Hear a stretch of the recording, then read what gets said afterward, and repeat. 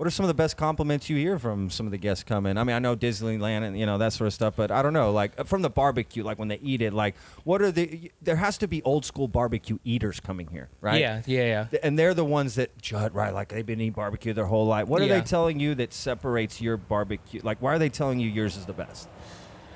Mainly, they say it's the most, like, moist, tender, flavorful, brisket they've ever. The fucking trifecta right there, right? The trifecta. Wow. Yeah, and then the pork ribs, they say the same thing too. And a lot of people like. I love our pork ribs, because it's just pork ribs, glazed in like just some sugar syrup thing.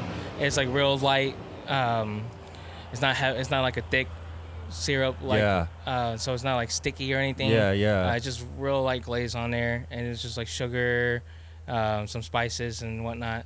And it's nice and red, and people love that. And it's like, it's not fall off the bone. It's fall off the bone, but it doesn't, like, it has some, like, what is it? You don't want it to, like, completely fall off the bone when it stands up. Like, you want it to have some, like, pull. Yeah. And so people love that, and it's just, they just love it. And our turkey is a sleeper.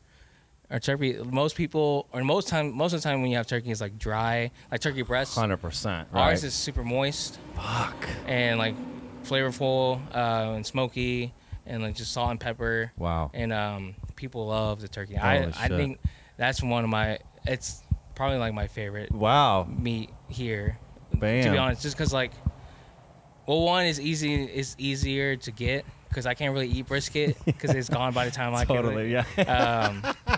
Same for the pork ribs too. Sure. There's sometimes where you can, but but turkey is always one of the last ones that go because that's a sleeper. Yeah. But it's so good, especially if you turn it into like a turkey sandwich. Sure. With like our coleslaw and our what are the sides y'all do? Oh, so we do grits, cheesy grits, coleslaw, potato salad, pinto beans, and pork hash. Pork hash. Pork hash is a Carolina dish.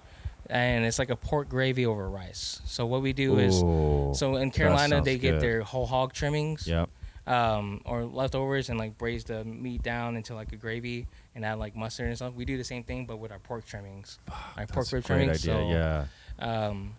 You try to utilize everything. Yeah, I mean, that's essentially what you're trying to do, right? And our sausages we make in house too, and we make our sausages from our beef scraps. Yeah, because we trim a lot. Yeah. And there's a lot of, like, that could go to waste, but we turn it into sausage. So we do, like, 280 pounds of sausage a week. So, yeah. And I know we do 60 pounds or 40 pounds of slough sausage alone for Saturday. So, yeah, we do a lot of sausages. Yeah. And that's a lot of, like, brisket scraps to go to waste if we didn't make our own sausage.